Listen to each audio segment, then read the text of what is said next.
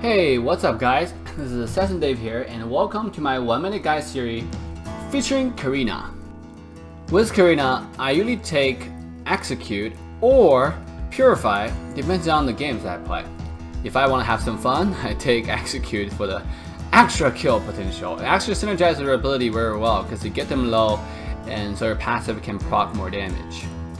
I always take Magic Assassin Emblem for the magic penetration, as well as the movement speed and magic power it offers.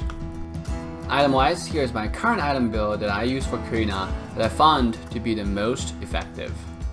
Because Karina is a melee assassin, she's very squishy, and if she gets in, she cannot kill someone or resets her abilities, you're most likely going to be dead. A lot of champions can burst Karina down very easily, so your playstyle has to be really careful. Stay in the back, just like Fanny, wait for enemy team to use their CC, and then you jump in to make sure you can assassinate someone instantly. And most of the time, you want to assassinate enemy backline. Even if their front line is really low, don't waste your abilities on them. Try to target their backline. So do a big circle around the team fight and find an enemy backline and kaboom, assassinate them and go from there.